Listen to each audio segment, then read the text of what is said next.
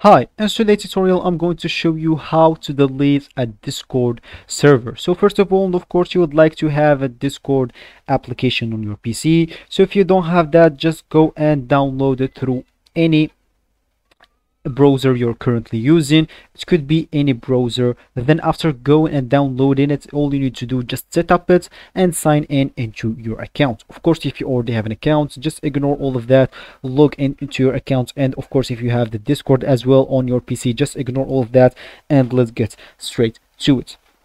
So all we need to do, I'm just going to show you two examples. So of course, if you are the owner of this server, you can delete your server, but if you are not the owner, of course, you cannot delete the server. So let's just show you two different server. So let's just get into the server which I am not an owner on it, and just click on this icon here.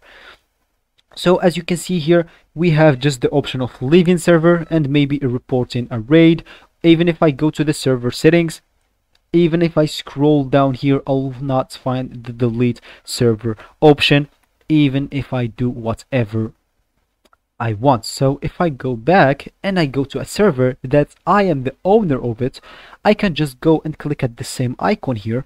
Then as you can see, I'll not find here the delete server either. But if I go to the server settings and scroll down a bit, as you can see here, we have the option of delete server. So delete, that's the name of the server. Are you sure you want to delete the name of the server? This action cannot be undone. So if you delete the server, that means you cannot get your server back whatever what. So here you would like just to enter the exact name of the server here. So you should write the exact name. If you maybe type it wrong, as you can see, just type that you didn't enter the server name correctly. So you would like to type the name exactly how it is.